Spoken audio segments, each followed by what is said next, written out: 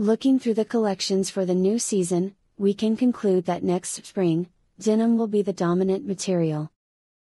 Some designers show jackets and dresses made from hand-dyed denim. Isabelle Marant presented overalls and jeans embroidered with precious threads.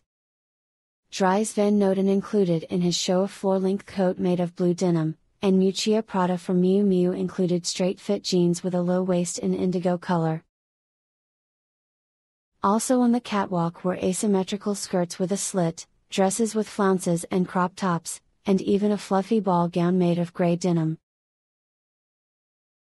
An additional feature will be that the most trendy items will be those that have been altered. Regardless of whether a new item was actually made from an old one, or just a facade, denim upcycling will be at the peak of popularity.